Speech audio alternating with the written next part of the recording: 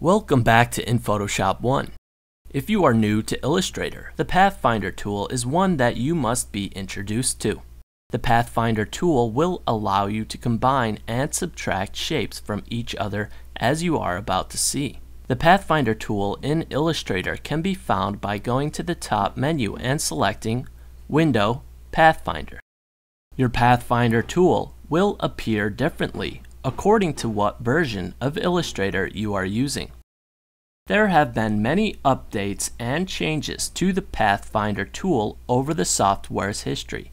That is why I decided to review the Pathfinder tool in detail as it appears in the latest 2014 CC edition. There are many buttons in this version. In this video, I will explain every one. We will begin with our shape modes. The first button will unite your two objects. The action will preserve the fill and stroke of the most front object, as you can clearly see when I bring the rectangle to the front. The second button in the Pathfinder window, labeled -front, is self-explanatory. The object in back will keep its fill and stroke. The third button, labeled intersect, will keep only the intersection of the two objects. The fill and stroke of the intersection will be dictated by the object placed in front. The fourth and final shape mode, exclude, will keep all but the intersection of those shapes. Like the last shape mode, the fill and stroke is dictated by the forward object. At any time, when using these buttons, you may option click on a Mac to create a compound path.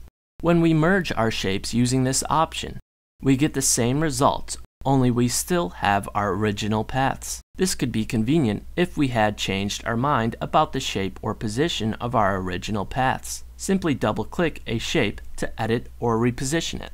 If you are happy with your compound path, you may combine these paths into one using the button labeled Expand to the very right in this window.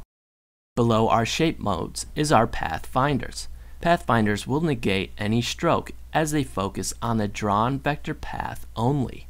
The first Pathfinder, Divide, is self-explanatory. The second Pathfinder, labeled Trim, will subtract the forward shape from the shape placed in back. The stroke of your path will not be preserved when using the Trim Pathfinder.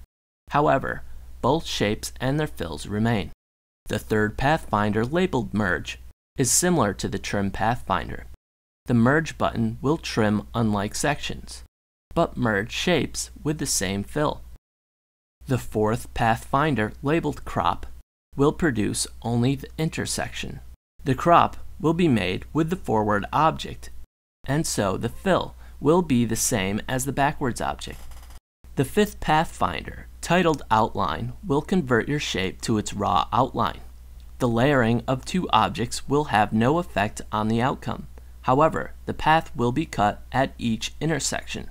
Doing so will allow you to eliminate overlapping lines.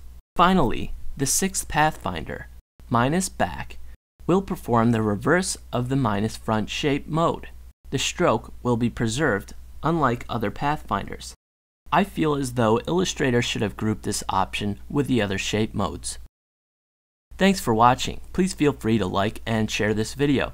Check out my other videos and subscribe.